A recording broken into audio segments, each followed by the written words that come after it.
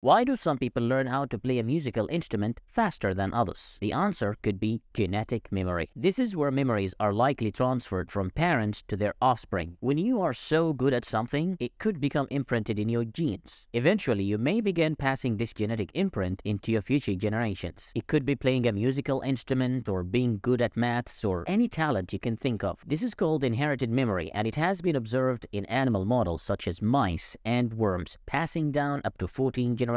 It has a downside. You might inherit addiction, stress, anxiety, depression, or even irrational phobia. Imagine having a nightmare based on experiences of one of your ancestors, or having a phobia of spiders or heights without having had any bad experiences with any of those. It is possible that irrational phobia are part of survival instincts passed down to us to keep us alive. Biologists are still divided about inherited memory. They are conducting more and more studies to unlock its secrets.